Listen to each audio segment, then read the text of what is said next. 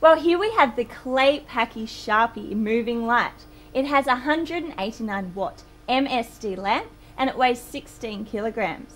The beam angle ranges from 0 to 3.8 degrees.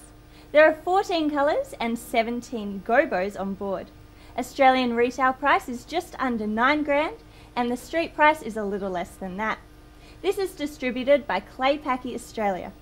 Opinions, please.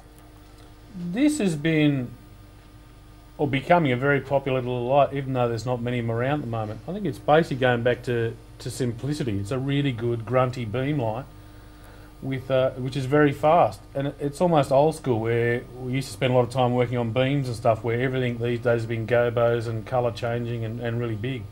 It's small, it's really quick, and the beam that comes out of it kicks bottom, which is lovely. It's 0 to 3.8 degree beam spread. That's nothing to pin beam. I actually saw a bunch of these at Hillsong Women's Conference. Don't ask me why I was there.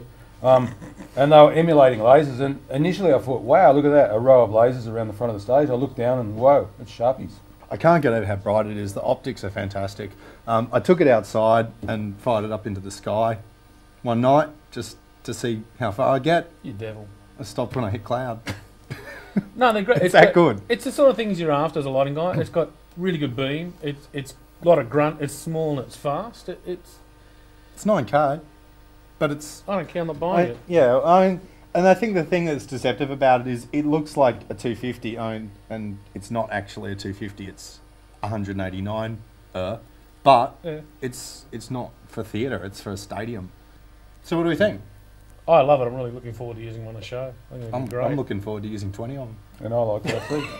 Yep. Cool. Very scary death ray. Up my insurance, you reckon?